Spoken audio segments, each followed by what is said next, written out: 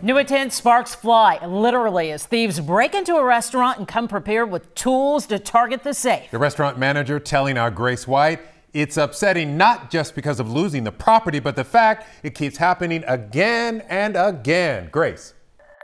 Here at Gringo's in Cypress, they tell me they've been hit 4 times in the last year. The latest time happened just this morning. The Precinct 4 Constable's office says the thieves got away with thousands of dollars after a sophisticated effort to saw into the safe. We don't want to be a victim anymore. From security cameras outside Gringo's Cypress location on 290, you can see 2 men dropped off, making their way across the parking lot. And they brought tools. Not only did they just break in, they sawed into the pretty much secure safe that shouldn't happen. Somewhat sophisticated, I would say. The Harris County Precinct 4 Constable's office confirms they're looking for these 2 men seen in the surveillance video.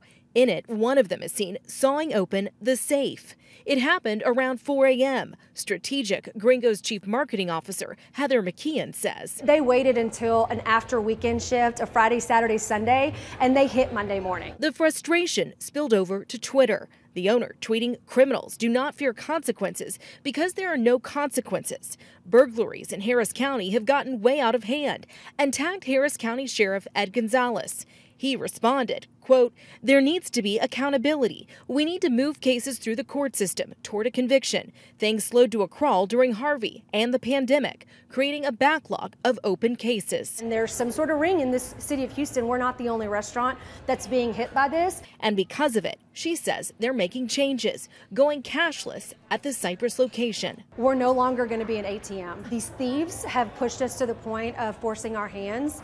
The restaurant is adding security, but keep in mind, the alarm didn't stop them.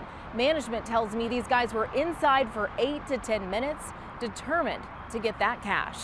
In Cypress, Grace White, KHOU 11 News. Thank you, Grace. What an ordeal. And here's another look at the suspects. If you recognize them or know anything about the burglary, please call Crime Stoppers.